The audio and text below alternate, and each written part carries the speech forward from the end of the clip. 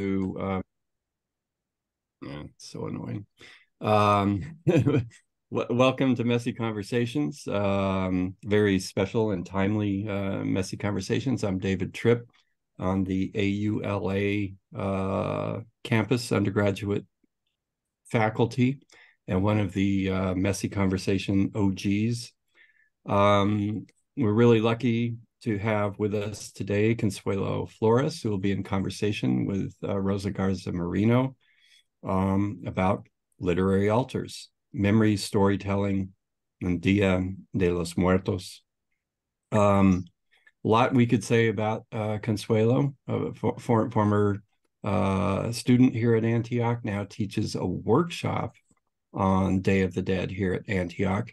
And if you're looking to pad your fall schedule with one more unit, there's still time to sign up for that workshop. You can sign up until the 27th of this month, and the workshop is on the 28th. And so we'd love to have you join.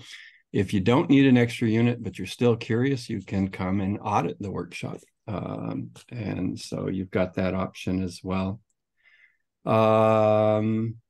Lots of other announcements. Let me get this one in, that Consuelo is also the curator of the Day of the Dead celebration down at Grand Park. And you're encouraged to find your way down there over the upcoming weeks.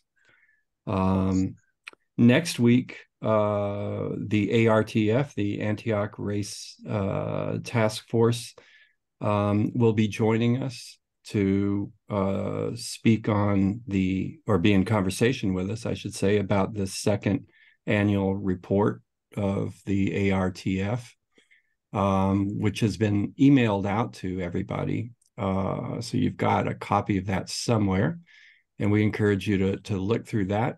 Come to the Messy Conversation next week. And this really is a great opportunity for you to interact directly with the task force and talk about your concerns, what you think is going well, what you think needs to be worked on, and so on and so forth. So we encourage you to be here for that. And then before I hand it off to Rosa to get us started, heavy on all of our minds and hearts are the ongoing events in Gaza. Language escapes me. Tragedy isn't close to what we're witnessing. And I know how deeply it's affecting the students in my classes. So we acknowledge that that's the circumstance in which we are meeting. And if you or someone that you know feel like you need somebody to talk to, here at Antioch, both Asa, I don't know if Asa's on, raise your hand, Asa, and Sarah Beth, who are both members of the Messy Conversations planning team, said that they are glad to avail themselves to you. So I want to get out of the way and have lots of room for our conversation today. Rosa? Yes. Welcome, everyone. Just very briefly want to tell you that a few months ago, I was talking to Consuelo about the huge success of her workshop last year. And she mentioned that she wanted to keep working on her syllabus to add the concept of literary altars. So I got very intrigued about the topic of literary altars, and so we invited Consuelo to tell us more about how that works, and to actually make an interactive session so that everybody feels the altar, not just talk about the altar, right? And so I leave you, Consuelo, giving you the background of this, and then we start with the interactive section as soon as you're done with it. Yeah. So who here is familiar with altars? So typically there are 3 levels to an altar, for those of you who are not. And the 3 levels are such that the first level is what I call the connective tissue. That is what is representative of all that we have in common, all of us. The whole of humanity has in common. There, it could be flowers, it could be food, it could be sand, it could be rocks, it could be water, it could be plants, it could be any number of things, but it's all connective tissue. It's all things that we can relate to whoever we are and whatever our background is. We see it, we understand it, we immediately connect.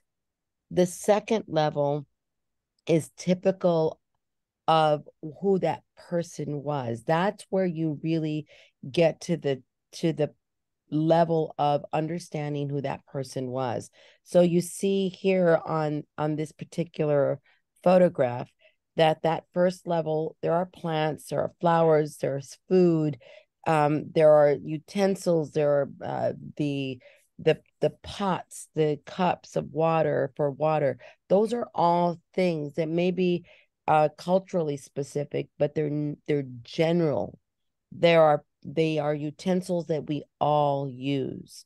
And then the second level, where the sewing machine is, that's more specific. The chair is more specific. There are rosaries. There is more specific. There are you can't kind of see it in this photo, but the more specific you are, the more with your offerings, the more you tell the story of the person you are honoring.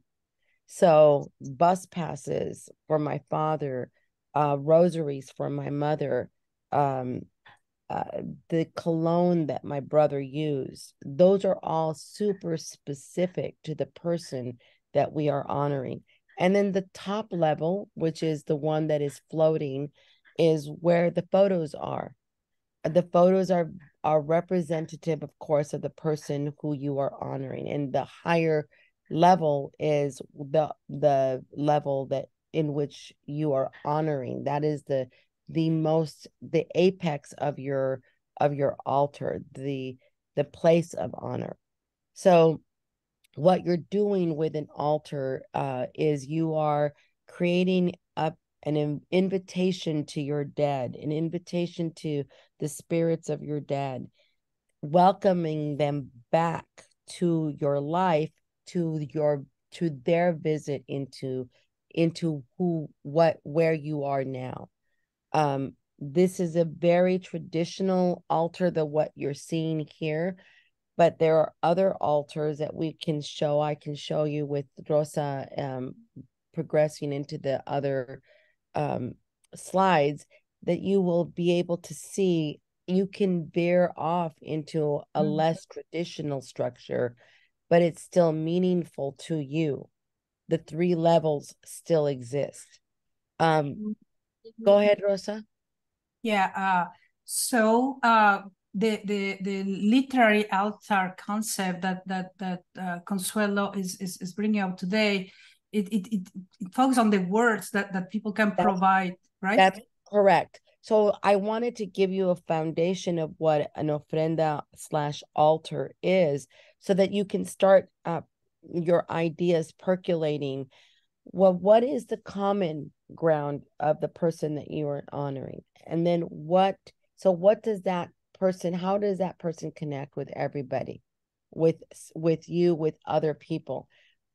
What are the more specific items or contributions to or identifications that person carried with them that you can translate into words that can detail that person's life, be more specific about that person's life? And then you talk about the actual person. You describe that person. And those components in literary altars can be, they can be woven into your piece, however you choose to use your words. You could start off with the description of the person and then go into the more general aspects of that person's life. Or you can start off with the what the contributions were and then go to the specifics of the person and end up with the general contributions. But the idea is that a literary altar is about that person. And there are several pieces of literature. For example, The Year of Magical Thinking by, why am I'm just completely blanking out on her name. Don't worry, Consuelo. We are not in a class. Don't worry. I know, but I'm Joan Didion. And then we have some Antioch alum, Devin Galladay, who wrote 10,000 Miles with My Father's Ashes. And then also Emily Rapp, the Still Point of the Turning World. All of these are what I consider book-length literary altars. They're just really beautiful pieces of art that talk about the before and after, or the during of a person's passing, and how that person impacted us, and how we as individuals can actually relate to their own personal experience, because we all have some component of their lives to connect with. So we can go on to the first one. Sure. Let me share the instructions. I think people are familiar with Jamboards before. So in this case, we're gonna follow like 3 prompts, one prompt at a time. So on screen number 3 of the Jamboard, right now we're on screen number 2. I'm gonna share the screen link in a moment. So you're gonna go directly to screen number 3 using these arrows when you are there. In order to create a sticky, you go to this icon to the left, write your sticky, save it, and it's gonna be there. And right now I'm gonna cancel it, so because we don't need it there. So these are 3 examples of the stickies with their corresponding prompt. In case you need to refer to them, come to screen number 2. But basically it's about distilling into words using 3 minutes for each sticky, for each section. So Consuelo is gonna be. Yes, I want you to distill your memories of whoever it is that you want to remember, whoever it is that you want to honor with your words, into words. And so each of you will you all have 3 minutes to write concise notes in response to the prompt. So in the next screen, so if we can go to the next screen, Rosa. So describe in 3 words your departed loved one. Like in 3 words, what is those 3 words have to be very precise. And for example, my mother would be family, cooking, and gardening. Those would be my 3 words to describe my mother.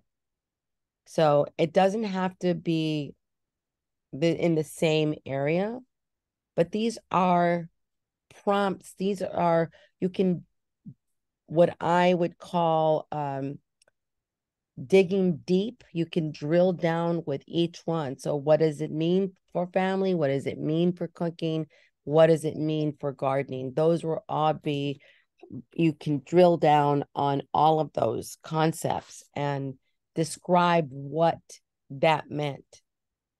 But 3 words, describe in 3 words that person who you loved or who you want to remember in these words or through these words.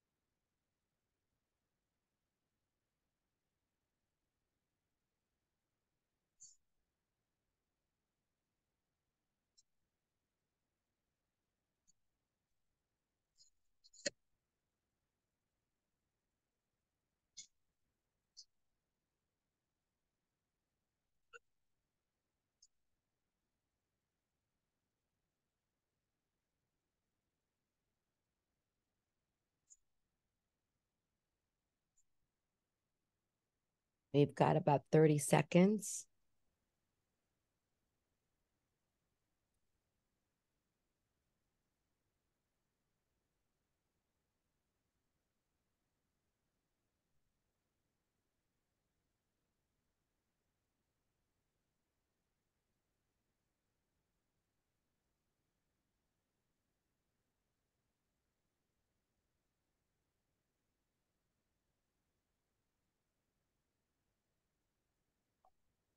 Okay, so if we can wrap up and we can move on to the next slide, Rosa. You're muted, Rosa.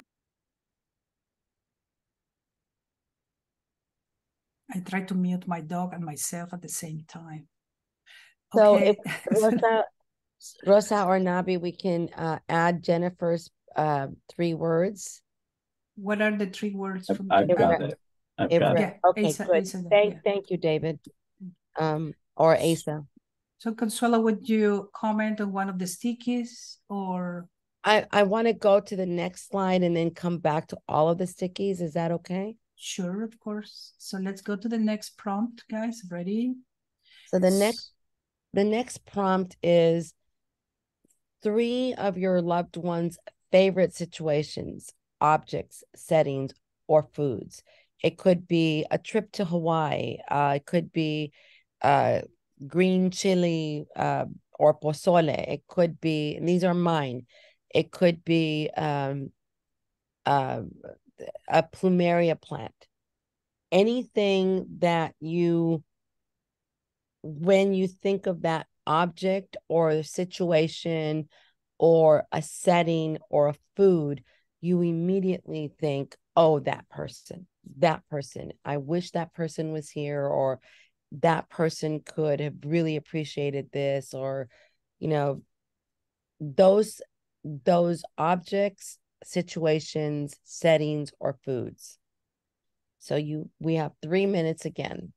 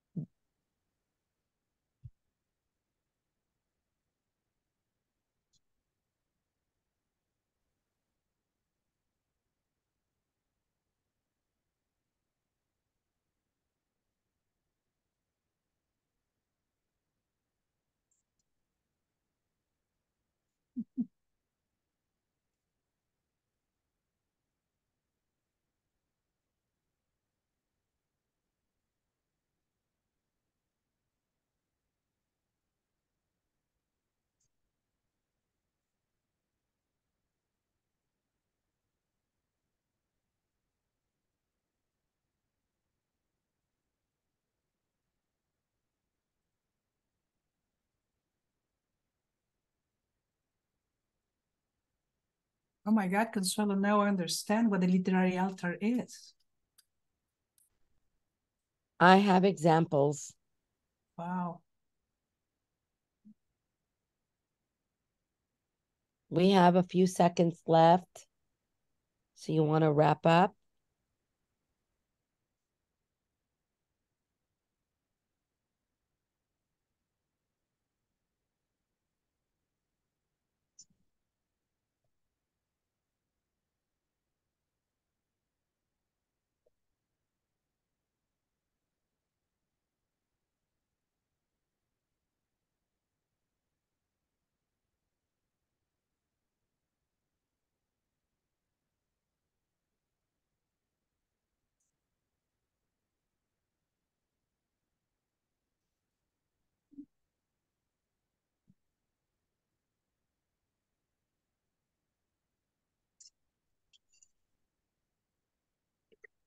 Can someone put Jennifer's poetry, night, fireball?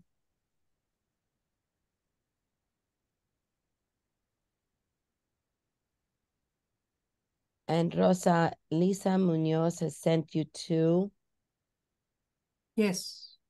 Oh, okay, yes. Thank you.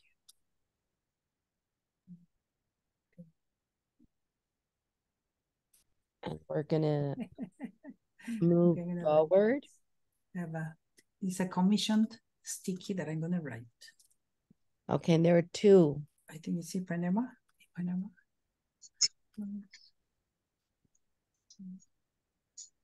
And the one from before, so I don't know if you can go back and put that sticky from the one from before.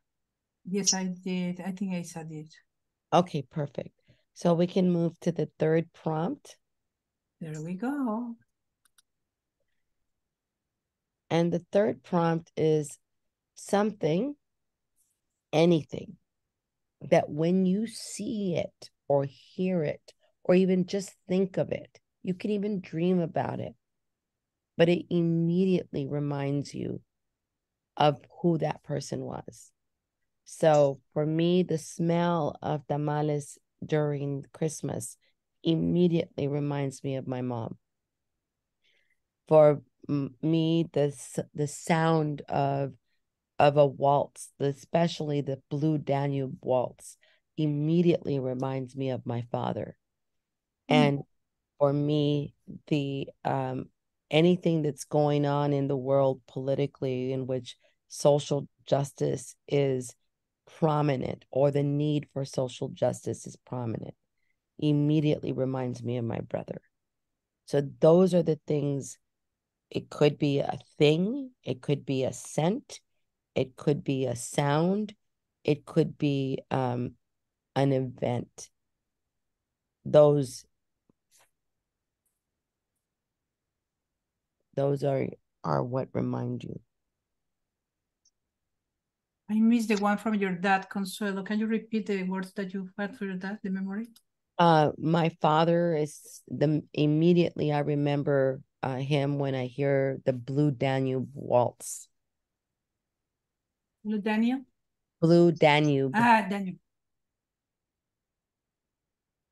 Danube Azul. Yes, Danubio Azul. Let's put it in Spanish. Danubio Azul.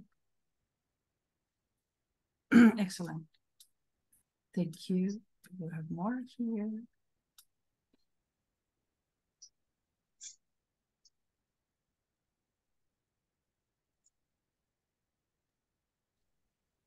Hummingbirds, oatmeal cookies, everything but the girl. So that's Lisa Munoz again. Let me copy and paste.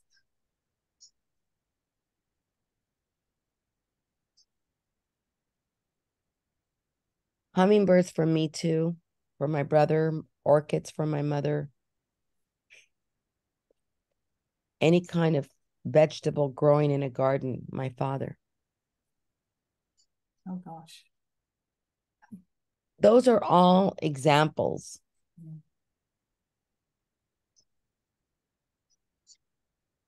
So Jennifer is Alebrijes.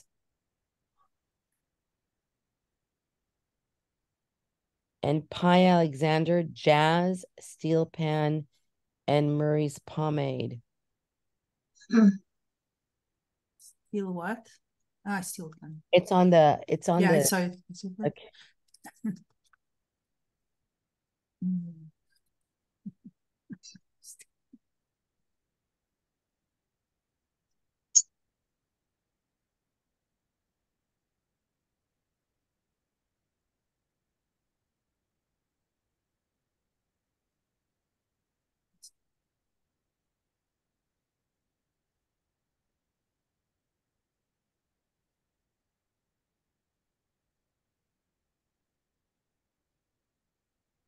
So you start getting an idea of who these people were.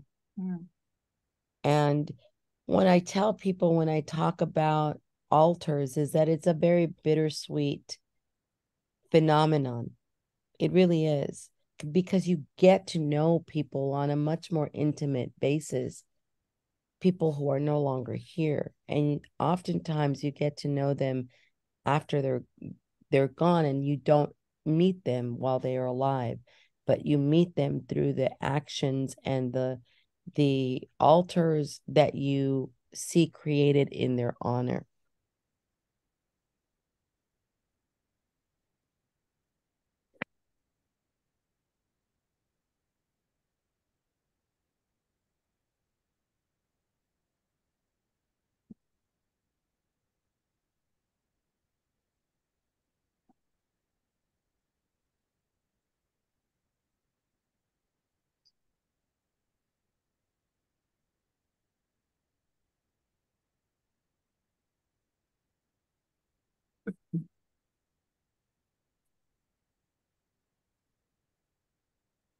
So we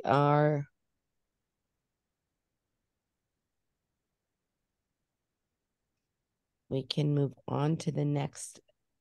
So what I would like to do is I would like to have a volunteer identify their 3 sticky notes and talk about how you can elaborate on each of these words.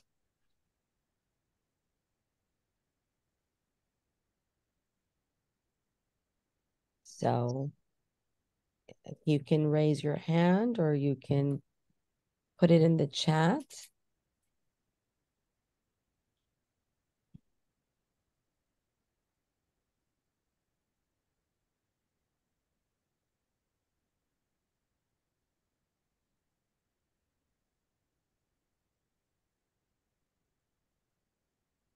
So I'm going to volunteer myself so that maybe others would follow. I use this as examples. That's my father. My father passed away last year. So the 3 words that I chose, and Jennifer, I think your dad and my dad would hang out very well. My dad was very bold, funny, and generous. Those are the 3 words that remind me of my dad. So the other sticky that I would write for the second prop would be his favorite things. And so sunsets, music, and sweets. And every time I hear or see a harmonica, the sound of harmonica or looking at one, I immediately think of him. There's immediate connection. That's my dad. That's a symbol of my dad. So if I had an altar, it would be a huge harmonica on the wall. And that would be, that's my dad. And my 6 siblings would agree with me. So that would be my way to look at my stick is Consuelo. Let's see if other people want to share theirs. So I just want to take a moment here and just acknowledge that these are 3, 3, and 3. As we all know in writing, this is just, no pun intended, a skeleton. You dig, you start fleshing it out. You make sure that you give it more depth. With each word, you explain what the connection is, and you give it more depth, and you give it more detail, and you give it more resonance to not only for yourself, but for the purpose of relating that person's life in a more genuine and authentic manner. So you get that whole of that person. But this is the tip of the iceberg in each of these sections. So go on, Rosa, please. Thank you. Well, let's see what people have, other stickies that people want to share theirs.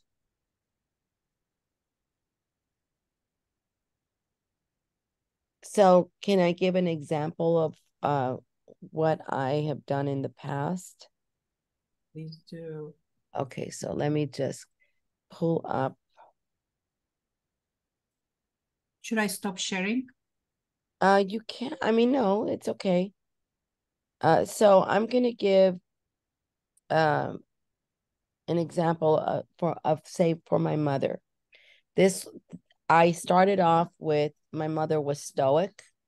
My mother had family, her love of family and commitment to family, and the fact that she she maintained that she was the backbone of our family.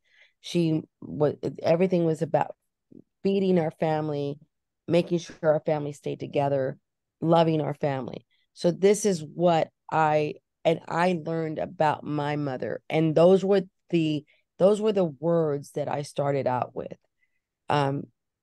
Through the shadows of the gas lamp lit bedroom, my mother saw as the blood soaked through the cloth and then the white sheeted bed, and heard the anguished cries as her mother struggled to give birth and began to hemorrhage.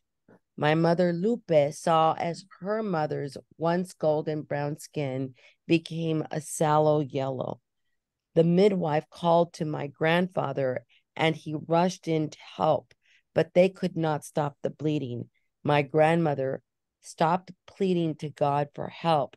Her anguished cries went silent, and both my grandfather and the midwife halted their efforts as they realized my grandmother was gone. I can still save the baby, the midwife declared. She turned to get a knife as my grandmother's belly rippled. No, my grandfather whispered as he blocked the midwife. What am I going to do with an infant? How am I going to raise this baby? How am I going to feed or care for it? Don't you even want to know if it was a boy or a girl? She asked. Why? What good would that do me or that baby? In his grief, my grandfather knew life had to go on, that he had other children to raise, and he could not allow his grief to interfere with his responsibilities. No, it's better the child die with his mother. From the closet, a frightened Lupe, my mother, had watched as her mother's belly stopped moving and understood that the baby who would have been her sibling died. She also learned from her father how to be stoic. That's an example.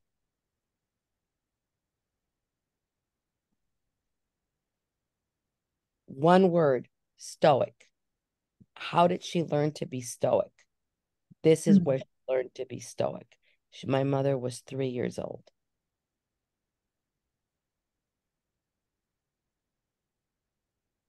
So you dig deep. If you're able to, you ask questions, or you hear the stories and you make sure that you record them. But the one word is stoic. And all of this happened, and she learned at a very young age she needed to be stoic in order to survive.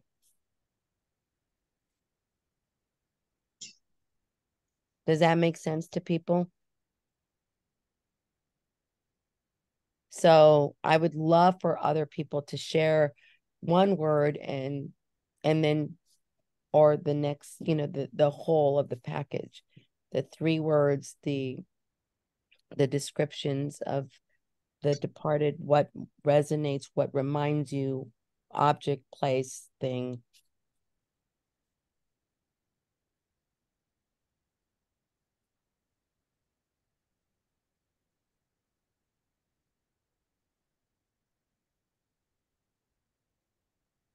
I'll jump in since nobody else has.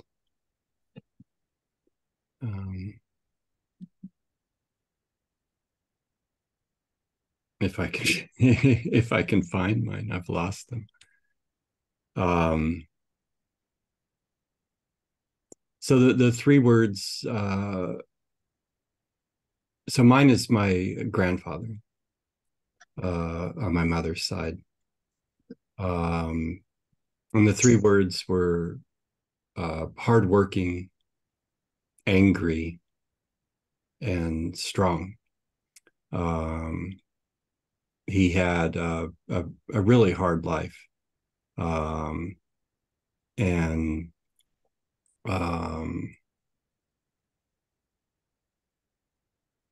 yeah. And what he knew to do was to work really hard. But he carried a lot of anger with him for all of the things that had happened to him in life. And he was the person I was closest to, maybe the only person I was close to in my family.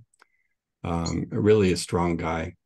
The second one was the 3 favorite situations or objects. And I mentioned his 64 red Chevy pickup, which was his work truck.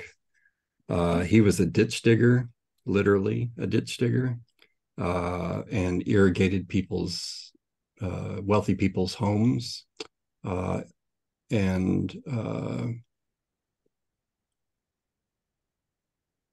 Yeah, when he was in his truck, all was right in some way. He had a garage behind this tiny little house, and he was always working in there, repairing tools and things. And then when he did get to rest, he was always parked in his green recliner, probably listening to country western music or watching the Porter Wagner show on TV or something. So those 3 things. And then the last one was we were asked to do one thing, and I vacillated. What I chose was, I don't know if you can see it, but is his change purse, which he always carried with him. And I have with me almost all the time. The other thing I almost chose, but I thought, I don't know, maybe this is a little too esoteric or something, but it's something I'm only noticing now in my older age. Bodies change over time. And one of the things I've noticed in the last few years is that when I'm working, doing physical work, that the smell of my sweat has changed. And it's his smell. I knew him, right, when he was probably my age, and as a manual laborer. And it's so bizarre to me that I'm smelling him in ways that I wouldn't have when I was younger. So that's my share. Wow.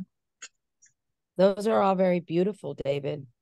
And it's not so esoteric as you continue to identify, and as you get older, like I can hear myself in my mother in me, and I can also feel my mother. I have much more respect and admiration for her ability to do things when she was in such pain, because I've often been in pain and I cannot even fathom it. So you smelling your father just let's be clear, I'm sorry, grandfather. I'm sorry, I meant to say that.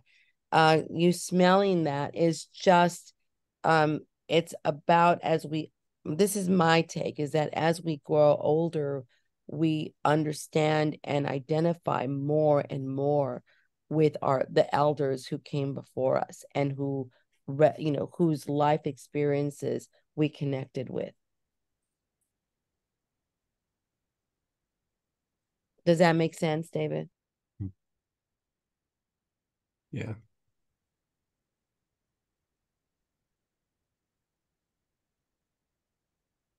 I would love for one more person to share before we move on. That would be, or maybe 2, that would be great. Lisa. So Lisa is trying to share, or is gonna share. Hi, yes. Thank you. I chose words for my sister Diane, and for the first 3, I chose hand holding, pomegranates, and music. The postie isn't there. I think the posting wasn't in here in the second one. pomegranates. That's okay. The second one is there, but the first one, the hand holding is when we were little girls and we went to nursery school, they separated the older kids from the younger kids, and really we were only 2 years apart. But I really missed her. So every day at recess, I would go to the gate, that the fence that separated us, and it was a chain link fence. And I would put my hand through that fence and she would hold it every single day. Well, of course, we got older, and when my sister was diagnosed with cancer, and during the last 3 months of her life, when we went to the hospital for the very last time, I drove her, and she put out her hand and I grabbed it, and we held hands all the way to the hospital. And during hospice, which was at her home, I slept in the chair next to her, and we held hands every single night. And so the hand holding is very significant for me, and that we were always there for each other. The second one is pomegranates, because she loved pomegranates. When we first lived in La Puente, my uncle gave her a pomegranate tree, which when we moved to Monterey Park, we dug it up and brought it here, and it's still in our backyard. My sister has passed, and so every year we think of her. We have pomegranates. When I make an altar for Dia de Los Muertos here at my home, we always put pomegranates on the table. And music, my sister loved music, all genres. So I'm well aware of her favorite songs and artists. So I often think of her when I hear certain music. And so your next sticky. Am I supposed to read all my posts? The next sticky, so that we know that she loved pomegranates. We know she loved music, and I found it amazingly beautiful, all about the hand holding.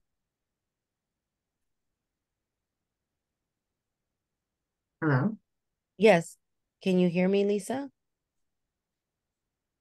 Lisa? Can you hear me? Did we lose Lisa?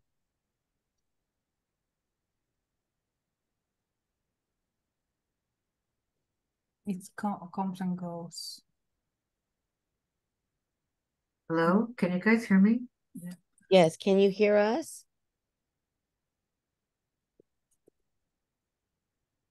I'm pasting her stickies because they're in the chat. Yes. I think I'm pasting this one. This is not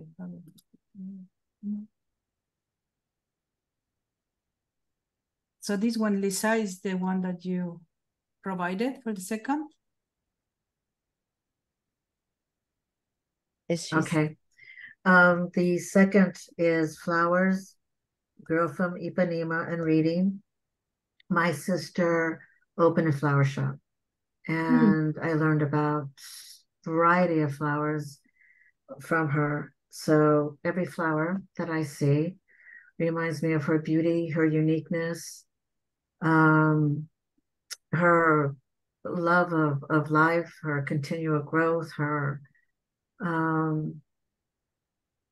sprouting, her colorful nature, her personality, the variety of her thoughts, just the delicateness of flowers, the strength that a flower can grow in the middle of a desert or the middle of sand, in the cracks, flowers grow and are sustained. And course, The Girl from Ipanema is one of her favorite songs. And it just reminds me of her sweetness and um, her character and her style. And she loved to read, loved to read. And so books also remind me of her. And the one word, I had written three, but if it's one word that I need to choose for the third postie, it's hummingbirds. When my sister was diagnosed, she told me that whenever I see a hummingbird, to remember her, because it'll be her coming and seeing me, saying hi. It'll be her way of fluttering around. And I have hummingbird feeders in front of my house and in my backyard, and I see them quite often. And I say hi to her, and um, that's about it. So I have a question for the group. Given these examples, can you see yourself connecting? I cannot hear. I see you talking, but I can't hear. I think I have to exit and I'll come right back. Thank you. Consuelo, there's a posting here from Pia. From Pia. So I will read that and then we'll go on from there, and hopefully Lisa will be able to come back and join us. Yeah. So my dad, Hayward Alexander, passed in 2006. He was super humble, witty, and so resilient. He could cook anything, but his collards, turnip greens, and coconut cake were so great that when we prepared and eat them using his recipe today, it brings tears to our eyes from the flavors. He was from North Carolina, raised in New Orleans, and married my Caribbean mom. So he loved jazz and steel pan and all music. He was a Murray's pomade devotee. He believed in being dressed to impress. He was a bright, bright light guiding us now.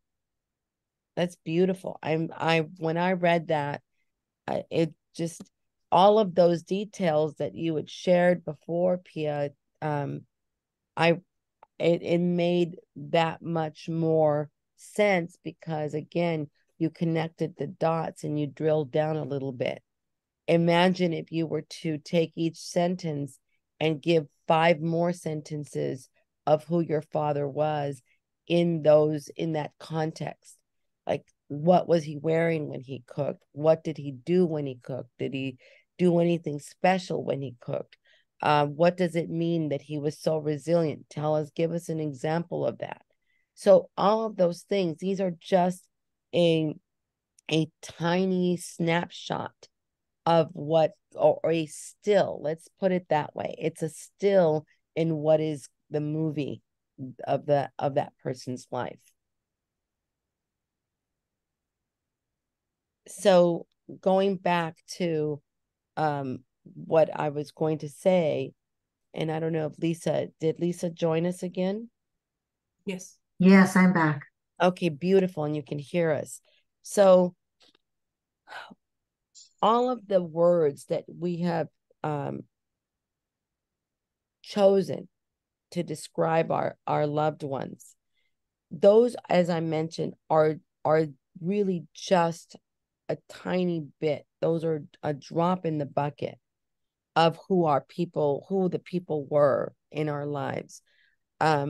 You can write, as we see with The Year of Magical Thinking, for example, with Joan Didion, or Emily Rapp's the Still Point of the Turning World. The Still Point of the Turning World for Emily was the story of her son who died at age 3. So that was an entire book dedicated to this 3-year-old child. all of the details. You know about how he died or what caused his death, but you get the details of that impact that this child made in just the 3 years of his life, and how his mother and father lived through this and what their outcome was after. It's very, very touching, but it's also a learning mechanism, a teaching mechanism.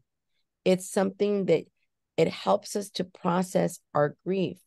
It gives us an opportunity to spill it out, but it also teaches other people that grieving is possible, that survival from loss is possible, and that it is important to be able to share this grieving process with those around us who we love and who love us. And I was mentioning to Rosa earlier that creating altars for me, creating literary altars for me, has really helped me survive not only my physical way, but very important, my mental health has benefited greatly from being able to process my grief creatively. I had mentioned to Rosa, and I lost a brother to suicide. It was super traumatic and super hard. And if it were not for my writing, for me being able to write my literary altar to my brother, to all that he was, it wasn't his death should not define the person he was. It was his life. And I wanted to pay tribute to him through my literary altar.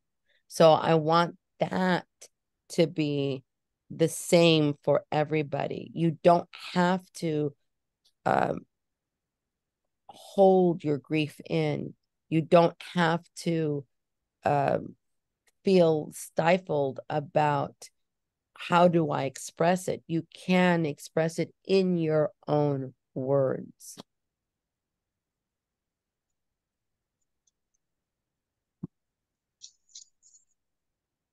So we're 5 minutes.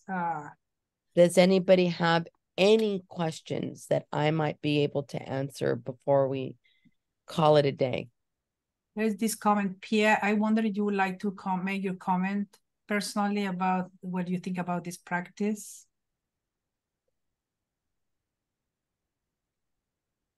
I can read it.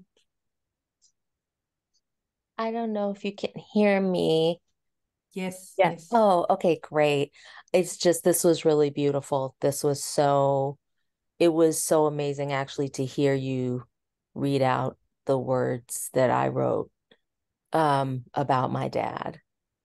It was just phenomenal. And I can see myself doing this. I haven't done this before, this particular practice, but I would definitely want to do this and to continue with it. So I really just appreciated this evening. Well, thank you for that. And I'm glad you participated. Thank you. Sandra, would you like to comment? Just so much appreciation for Consuelo and all of you, organizing committee. It just, it provides so much. I don't know. You're all very graceful, and I really appreciate all of you too for what you share with us, and also the piece, the cultural piece that is so important to honor where this, is coming from. And I really just appreciate all of you today showing up in the organizing committee for allowing this. This is different, and I appreciate that. Thank you so much. You're a treasure, Consuelo.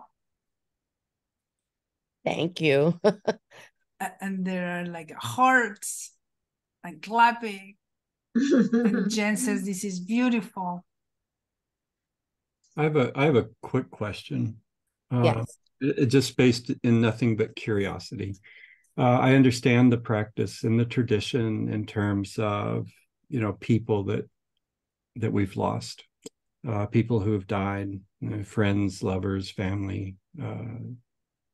Is there any part of the tradition that also speaks to more global losses? So that's where social justice comes in. And yes, there are many altars that are, if you follow, if we can go back, Rosa, to the hanging trees. Yes, we go to the hanging trees. And I'm going to remove the stickies so that I can show them. Yeah. Hold on. So altars can absolutely address mass shootings. I've done the Pulse Massacre in Florida. I did the Juarez victims, the femicides that happen in Ciudad Juarez or the border towns. I've addressed the losses of police brutality. I've also done the COVID-19. That's my family. The hanging trees. If you can go. This one? One more. Oh, yes. Another. Keep going. Right there. Don't go back. Oh, yes. This is, sorry. That one. This is what I was looking for. Yeah. So this is the hanging trees. It's actually not trees, but the trees looked like roots to me when they were hung upside down.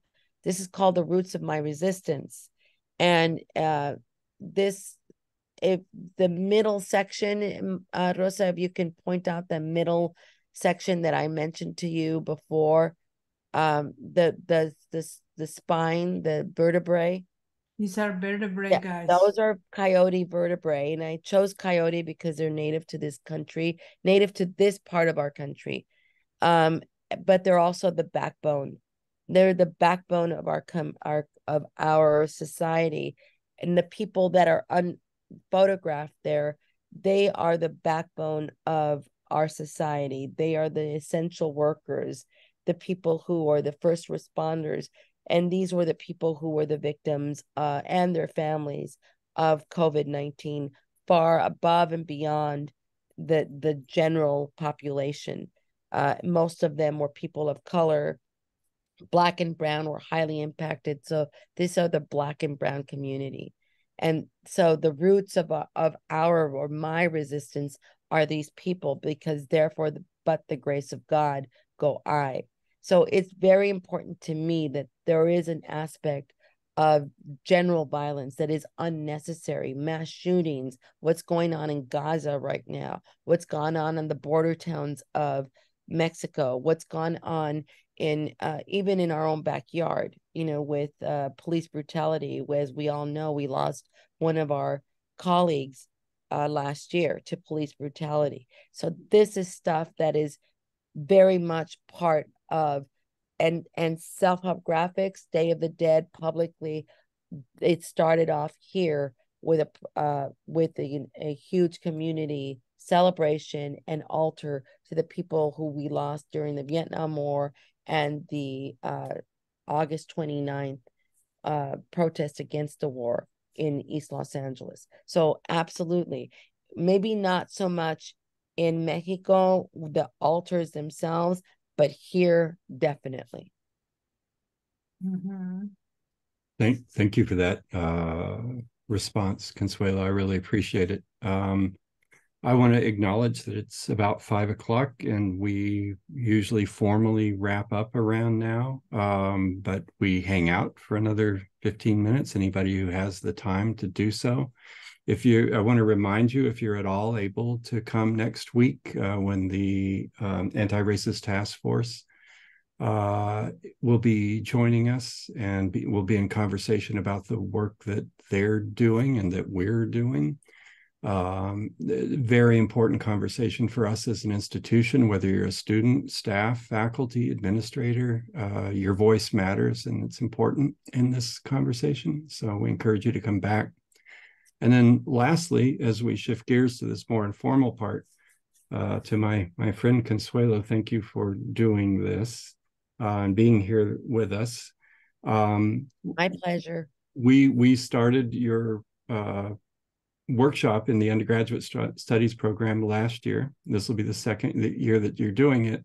And I just want to say publicly in this forum that, Antioch doesn't have a sports team and we don't have homecoming, but my deep hope is that through this work that maybe, Day of the Dead becomes our homecoming, and that this becomes something that Antioch picks up and carries in the beautiful way that you bring it to us. So thank you, Consuelo. It is truly a pleasure to be here. As I mentioned earlier to Miki at earlier meeting, like maybe last year.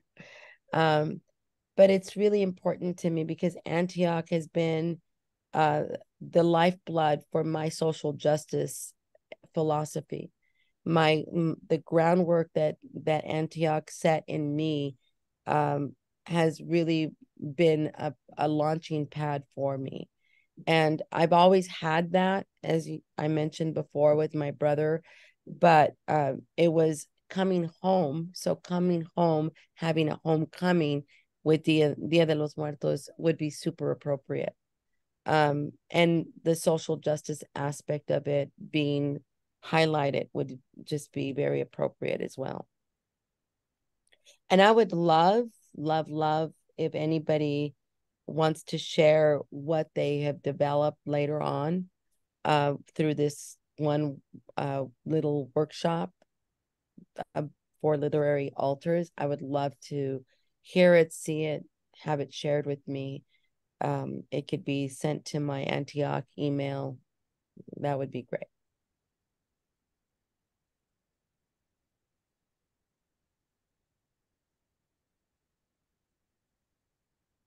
Consuelo's workshop is Saturday the 28th.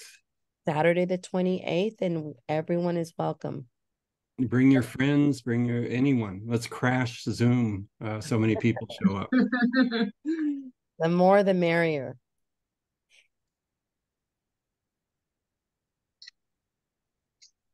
Paste in your. I'm sorry, Rosa? And just paste in your email here. Oh, thank you. People.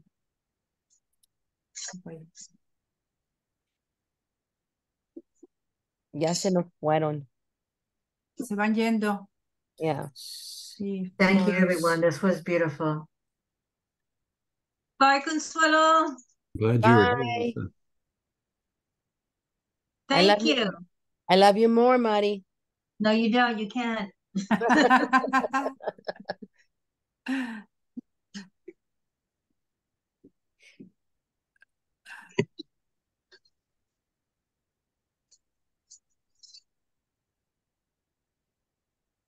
I think everybody except the planning team and Maricela have left. Maricela, I think, wanted to leave, but Mari is leaving little by little. Sorry. Yeah, that's okay. I'll call you later, Consuelo. Gracias. Okay, bye. Adiós.